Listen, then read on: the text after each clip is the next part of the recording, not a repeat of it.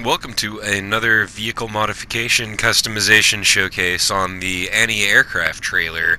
I just purchased this and I'm going to, in my bunker, go over here to my vehicle workshop and access the vehicle workshop and customize any aircraft trailer. There are only a few different options for this. We've got Skull's Livery, which looks pretty neat. I'm going to go ahead and right away choose that because I know what the medium fractal, small digital, and all the urban warrior naval battle ones look like already. There's my crew color, with the secondary color being the wheels, so I'm going to probably make that my crew color, and I'm going to make the primary color my crew color as well, because that stands out with the skulls very good and the seafoam green.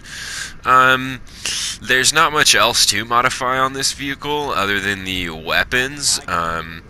And that's what I'm going to go ahead and do, is get the dual 20mm flask. The homing missile battery is more expensive, so that's the one I'm going to go for. And that completes the modification. So if you like this video, please leave a like and subscribe, and I'll see you in the next video.